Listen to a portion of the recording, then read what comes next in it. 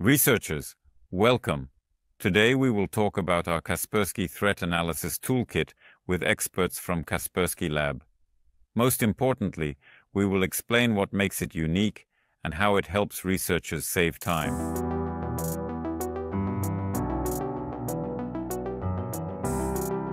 For context, we need to recall another term: threat intelligence. Essentially, it is knowledge about threats, tactics, and techniques of attackers that helps investigators understand what kind of sample they are dealing with. A simple ransomware or a complex module for an APT attack on critical infrastructure. The concept of threat intelligence, TI, covers indicators of compromise, tactics and techniques of attackers, risks, and steps to prevent undesirable consequences. To use TI data as material for writing rules for SIEM and EDR, it first needs to be collected, processed, analyzed, and then used to write detection logic.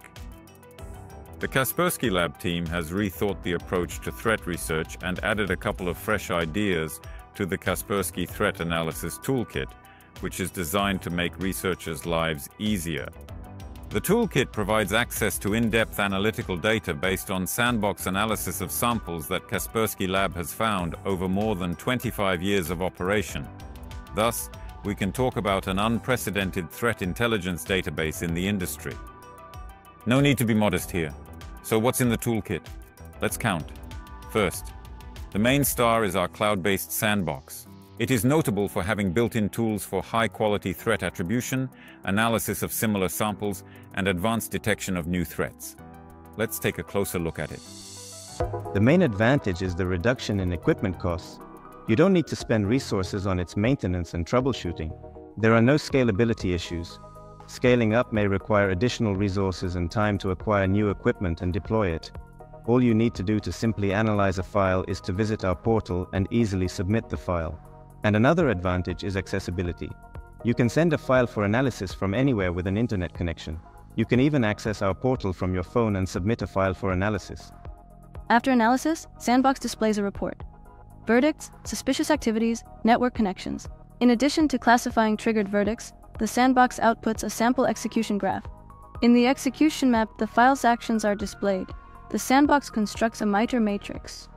The user can view various system events such as different types of module loading into a process, loaded PA images, file operations, registry operations, as well as other events from process creation and termination. Then information about the extracted files is provided, including files that were transmitted over the network and files that were saved on the system due to Sandbox execution. For a more in-depth and detailed study of behavior, analysts can thoroughly download a comprehensive and extensive debug report that includes all key and relevant events and crucial WinAPI calls. Additionally, the user can download the pickup file and import it into AirShark for more detailed examination. Execution map shows all processes created as a result of the sample execution.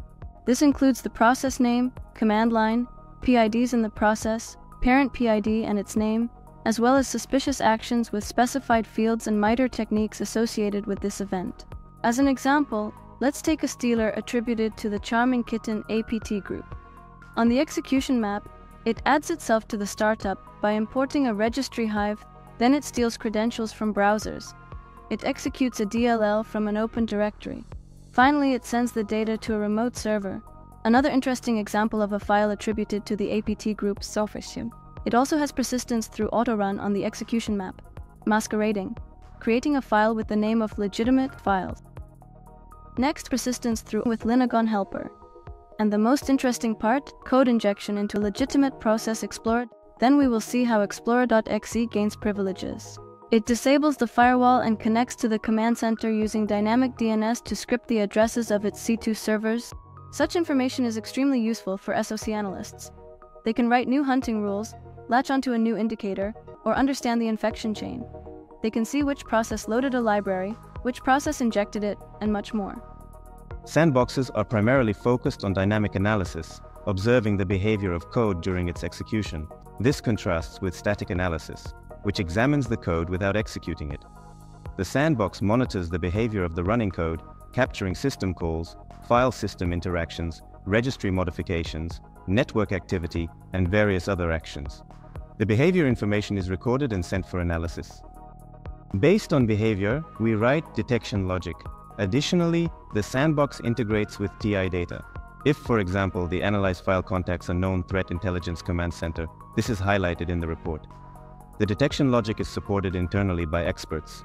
We write hunts in our custom-developed language, and the client sees the results as verdicts highlighted with activity spikes on the execution graph. Suspicious activity typically refers to certain suspicious actions by a sample. Each suspicious activity generally has a severity level. Low severity is usually more of an informational event and can often be present in both legitimate and malicious files. For example, adding files to startup, making requests to get a list of running processes, hostname, IP address, and other details, etc. Suspicious activities of high severity most often indicate actions performed by a malicious file. For example, code injection into another process. The main goal of suspicious activities is to clearly demonstrate the behavior of the file, based on which an analyst can assess the potential impact and purpose of the software, and build the investigation and response process. Secondly, the threat analysis also includes the threat attribution engine, which deserves special mention as it allows for effectively linking new attacks to known APT groups and the software that they use. The Kaspersky threat attribution engine allows you to link a new attack to known APT threats. This could be an actor, a malicious company, or malware. CTIA extracts genotypes, binary code fragments from the string of the file being analyzed, and searches for similarities with known APT threat samples to determine the likelihood of attribution. Knowing which APT group is behind the attack helps the incident response team investigate, respond, and contain the threat. Based on the data obtained from the Threat Intelligence Portal, threat analysts can identify the goals and motives of the APT group, determine possible attack vectors, apply Sigma rules that detect techniques used by the APT group, and import IOCs related to the APT group. Another technology is Similarity, which searches for samples similar to material being studied. To find similar files, the technologies use special hashes that are extracted from the file by the antivirus engine. Different code snippets, imports, structures, and other traits. I should note that KTA and Similarity use different approaches for detecting file similarities, so similar samples from KTA may differ from those obtained in Similarity. In the Similarity Check, we see information about the found similar files: status, verdict, confidence, MD5. Having the MD5 hashes of similar files, the incident response team can scan telemetry and find the files within the infrastructure, obtaining information about other infected hosts or preventing their infection. And a multitude of customizable parameters from execution time and commands to be run to configuring images. Additionally, the Research Sandbox and Attribution engine can be deployed in an on-premises format if needed. The sample can be on your machine via a link or even not downloaded. The sandbox will fetch the file from any convenient format. You can even provide a simple URL. You can request a demo version via the link in the description or by scanning the QR code on the screen and evaluate yourself. As the saying goes, seeing is believing. In upcoming videos, we will tell you about specific threats that can be analyzed with our threat analysis. Stay tuned and see you soon.